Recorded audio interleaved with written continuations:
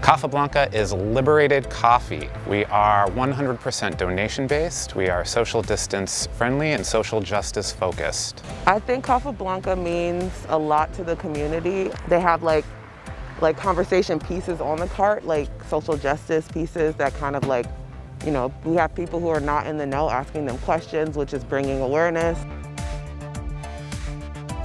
I initially launched this coffee cart as a catering service for film sets and special events in January of 2020. And it wasn't until after the murder of George Floyd and the subsequent civil unrest that I was inspired to relaunch it with a new purpose. You know, we took a big risk with a donation-based business model. Our idea was everyone deserves a good cup of coffee. There's a lot of houseless people in this neighborhood who maybe can't even afford a cup of coffee at a gas station. And so for me to make them an artisan cappuccino that was intended for movie stars and give it to them at no cost, it really makes their day.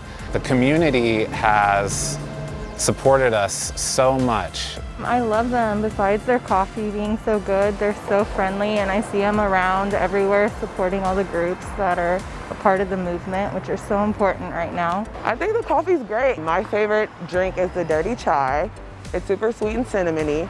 It only took us 1 or 2 days to see that we were going to generate more revenue with this donation-based business model than we would charging it by the cup. So it was just our second or third pop-up that we decided to commit to passing along a portion of our donations to other causes and organizations. Every month is a new recipient.